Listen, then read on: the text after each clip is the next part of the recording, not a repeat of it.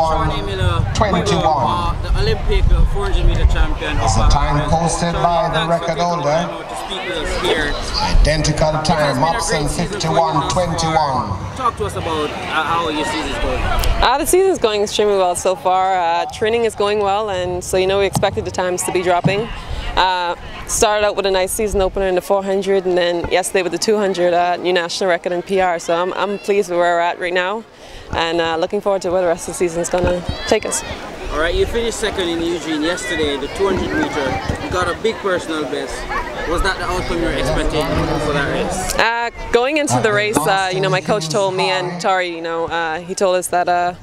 The main thing is he doesn't care what place we get in the race. The main thing is just to get PRs out of the race. The meet wasn't that important. London is most important. So, we both got PRs in the race. We both came out 1-2. So I think that we're all pretty proud with the outcome. And yeah, I'm excited with it.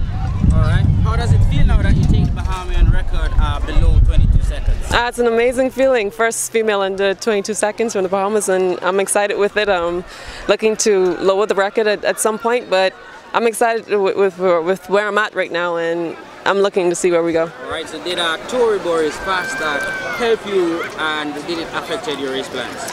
It definitely helped me. I knew that she was on the inside of me. I knew that she was going to have an amazing start, and when she ran past me, I was just like, okay, Tori's moving right now. So my main goal was just to stay relaxed and just go with her. And I think that I came out and ran a great race. Came out with a PR. I can't be mad at that. All right. So are you more confident of medaling at London? Definitely.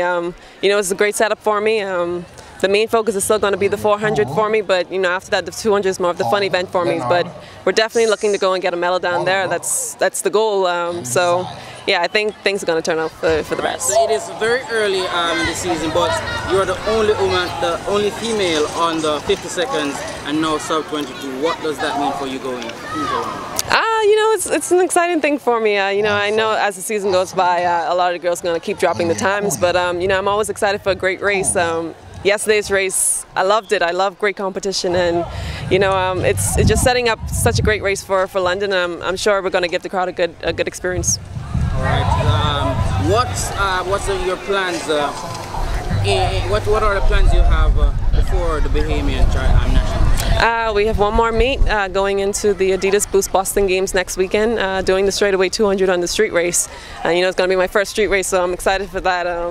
But yeah, it's going to be the only one we have before Nationals, and then we're just going to lower it down and get ready for London after that. All right, thanks for speaking with us at TrekAlerts.com again, and all the best for the rest of the season. Thank you.